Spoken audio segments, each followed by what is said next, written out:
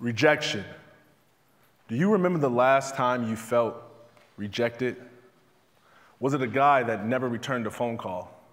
Or a father that never came around? Was it a boss who overlooked you for a promotion? Or maybe it was someone in your life who never thought you were good enough, no matter what you did to try to impress them. We all know rejection hurts. It stings. It makes us feel like we're not good enough. It causes us to question ourselves and doubt our future.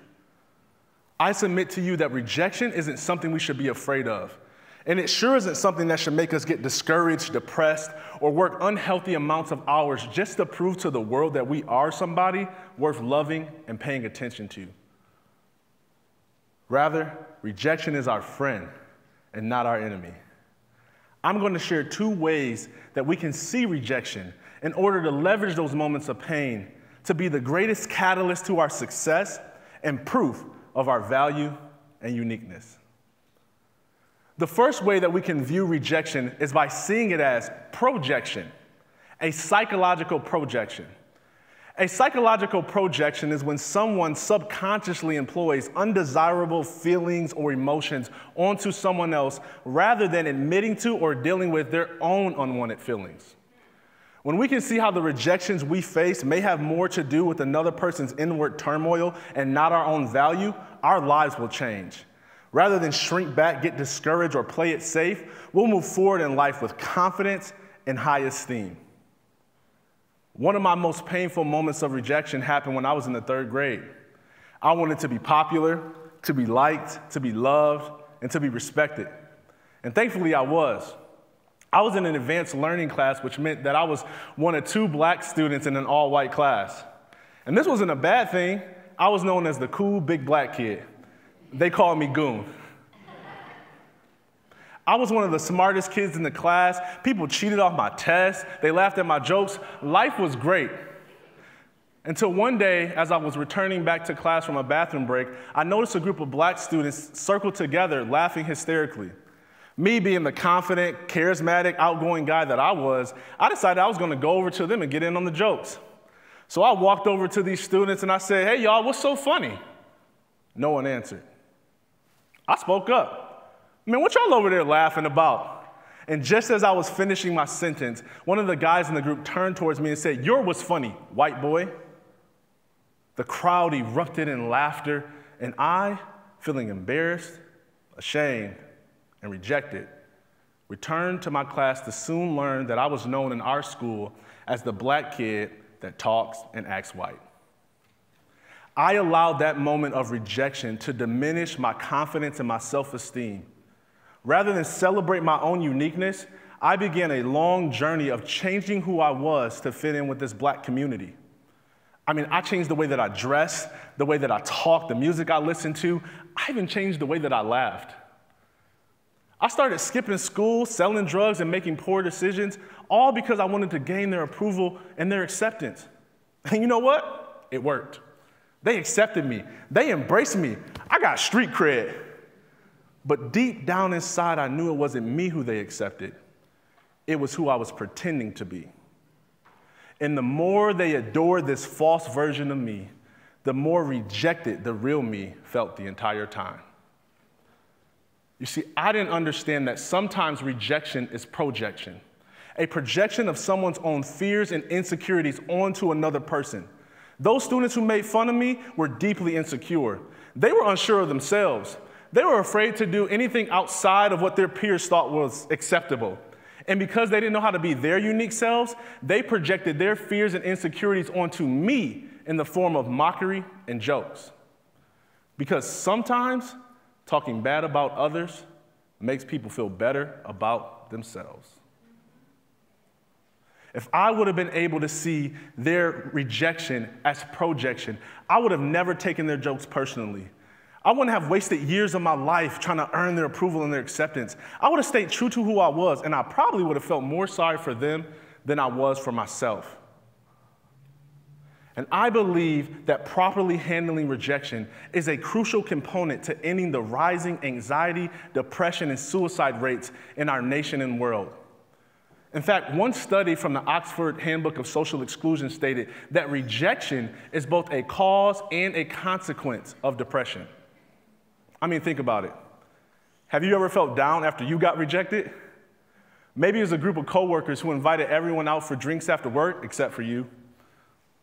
Or what about people who won't invest their money into your vision and dream? Those are situations that cause people to dislike themselves, give up, gain a ton of weight from emotional eating, and binge watch Netflix. But I've learned that we don't have to allow rejection to make us do that crazy stuff. We can leverage our moments of rejections to produce confidence and success. I did. Once I discovered that the rejection I faced in the 3rd grade was actually a projection of those students' own issues, I was able to see the beauty in my own difference. Honestly, they had something right about me. I was the black kid that talked and acted white, and I still am. Being the black kid that talks and acts white has enabled me to be versatile as a speaker and work with people from all different walks of life. I can speak to gang members in the street, and I can speak to executives in the boardroom. I can help addicts live free from addiction, and I can coach elite athletes to discover their purpose beyond sports. The very thing that made them reject me has become a crucial component to my success and has made me effective at helping others. And it's all because I learned to see rejection as projection and figured out how to use it for my good. The second way that we can see rejection is by viewing it as protection. Protection from something or someone that isn't meant to be in our lives anymore. I learned this lesson after life rejected my dreams of playing in the NFL. I went to Central Michigan University on a full-ride scholarship to play Division I football. Sports was the way that I was going to become rich and famous so that I could buy my parents a house and get all of my family out of poverty. I had so many coaches and players who told me that because of my height, my speed, and my athleticism, that there was no doubt that I would one day play in the NFL. Unfortunately, I ruptured a disc in my back my freshman year, and this injury ended my college career. Life had rejected all that hard work I put in. Rather than view my sports injury as protection from a career path that wasn't the best for me, I took it personal. I felt like life hated me and spit in my face. I felt like the universe despised me and that my value was pretty much nothing without the sport that I loved or the recognition that I got from being an athlete. Rather than let sports go, I did something terrible in an attempt to keep my athlete dreams alive. I signed a liability waiver and rehabilitated my body to once again play Division I football. I put my body through 2 years of drug addiction, pain, and sleepless nights because I couldn't face life on life's terms. No matter how many painkillers I took or how many epidural shots I got in my back, I couldn't avoid the reality that my career was finished. Nothing I did to avoid that rejection was working. I was so afraid to face rejection because I felt like it meant that I had no value and no future. I figured that since life completely rejected me and all the hard work that I put in to become a professional athlete, that I didn't just fail, but rather that I was a failure. This belief that I was a failure drove me into one of the darkest depressions of my life. I became suicidal because I thought it would be better to end my life than to deal with another painful moment of rejection. And so I would swallow whole bottles of pills in hopes that I wouldn't wake up the next day. I would get drunk and take a bunch of drugs and get in the car and drive, hoping that a car accident would end it all. It got so bad that I tried to starve myself, and I went from 275 pounds to 219 pounds in 4 weeks. And it's all because I didn't understand how to handle rejection. All these attempts at suicide landed me in the psychiatric unit in Detroit, Michigan. And it was there that I had a life-changing experience that gave me hope and purpose and helped me to believe that maybe the rejection I was experiencing was protection from a future that wasn't the best for me. And that maybe there was a career and a life out there for me that was far better than what I had envisioned. So I spent the next few years researching everything I could find on purpose and meaning. I read books, I took online courses, I interviewed people, I prayed, I meditated, I even watched a bunch of TEDx talks. I started to develop new skills and explore new interests. You know what? Over time, I built a life that I loved and even enjoyed more than my life as an athlete. And I would have never been able to do that if it wasn't for life completely rejecting, or should I say, protecting me from becoming a professional athlete. And I believe that the world needs to have the same perspective shift that I had when I was in the psychiatric unit. Rather than internalize rejection to mean that we're less valuable or that our future is unsure, we should view it as protection from something or someone that isn't meant to be in our lives anymore. Imagine what would happen if we stopped viewing rejection as a negative, humiliating force, and we started viewing rejection as a necessary development tool and a catalyst for massive success. When I look at people who I admire that have been highly successful in life, I can't help but to notice how they've overcome rejections they face. It causes me to wonder if they would have ever become who they were if it wasn't for how they leveraged their moments of rejection. I mean, I wonder if Martin Luther King Jr. would have ever become a great leader if it wasn't for the rejection he experienced from his message and his mission. I wonder if Michael Jordan would have ever developed the drive to become one of the greatest basketball players of all time if it wasn't for being rejected by his coach in high school.